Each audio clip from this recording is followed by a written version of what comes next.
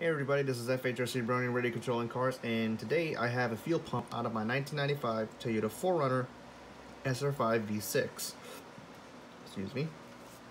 This one actually gave up the go, and I'll explain why in just a minute. But anyways, what is a fuel pump?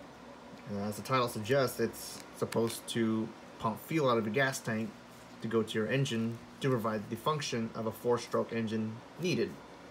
Or a 2-stroke engine, whatever you have. But anyways, it's really hard for me to actually say this in words, but the way a fuel pump works is picture yourself drinking a cup of water or soda with a straw. Pretend this is your mouth, and whatever is up here, which is the pipeline, is the straw.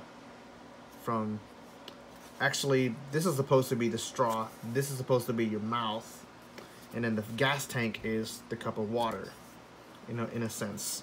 So, as you empty the cup of water or soda, you will notice that you'll hear a sound like this.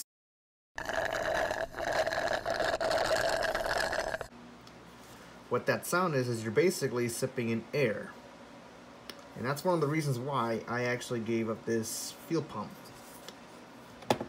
If you will look in this diagram, yeah, I know this is not the best drawing of mine, but this will give you a basic idea how a fuel pump or a fuel system in a car works. So the fuel pump sucks in the gasoline in here in this tank, and then the gasoline goes through a pipeline, and then it goes to your fuel filter first, then it goes to the fuel rail, and then its final destination is the injectors, and that's where the gasoline gets sprayed into the combustion chamber, and then the spark happens to ignite the fuel inside the engine, thus providing the power that the engine needs. So why did this thing give up the go? As I mentioned earlier, as you empty the water cup with a straw, you will notice you'll hear some air noises. You're basically sipping in air. And that's exactly what happened to this fuel pump. It was actually pumping air. And that's a bad thing. And mainly, that happens when you decide to run the car all the way empty. Like, I mean, empty. Your gas gauge says that the car is empty. Tank is empty. But let's put it this way. The gas gauge may, okay, let's just put it this way. So the gas gauge will look something like that on a car, and then it will have the needle maybe either full or half tank or close to empty. Now, I learned this the hard way because I decided to drive my 4Runner all the way till the E. So that's not a very good idea, because basically if it runs all the way to the E, there's actually what's actually moving the needle on your gas gauge? Well, there's actually a little floater somewhere around here with a potentiometer, and as the tank empties or gets filled with gasoline, the floater actually goes up, and there's a potentiometer connected to it, thus allowing the fuel gauge to go this way or that way. Now, I did say running the tank empty is bad, but let's just put it this way. Your gas tank doesn't need to be all the way to the E in order for it to be fully empty. It could be somewhere around here, right there. It's not fully empty, but your gas tank may be technically empty around this point on the gas gauge. Why is that? Because, like I said, an empty gas tank doesn't mean the tank is completely empty. That's what happened to my 4Runner's fuel pump, this one specifically.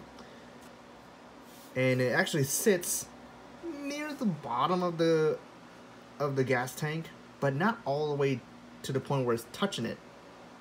It actually sits a little bit higher off the gas tank off the bottom of the gas tank.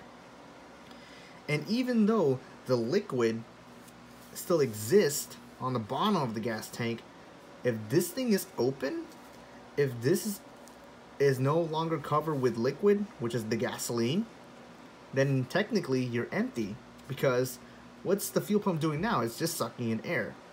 And what happens if a fuel pump sucks in air instead of gasoline? Well, not only your car will not run, but your fuel tank will overheat, because the gasoline is supposed to help lubricate or cool this fuel pump. That's what happened to my gas tank. Not my gas tank, that's what happened to this fuel pump on my 4Runner. I decided to drive the car all the way to the tank was fully empty. Now, I had this experience in my 4Runner when this thing gave up the go. The gas tank, the gas gauge was technically over here, but in reality, the fuel itself was already below that filter, which is basically this piece. So, that's a basic understanding on how a fuel pump works, and also why you should not drive till your tank runs out.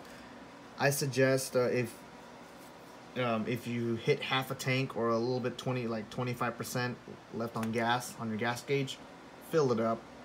Don't make the same mistake I did, because getting a new fuel pump is going to be pretty expensive, and some cars require you to drop the tank, and it's not a fun thing to do. So don't drive till that gauge goes close to the E. Change your fuel, not change your fuel, fill your car up with some gasoline once it hits at least half a tank, or at least 25% of a tank. That's all for now.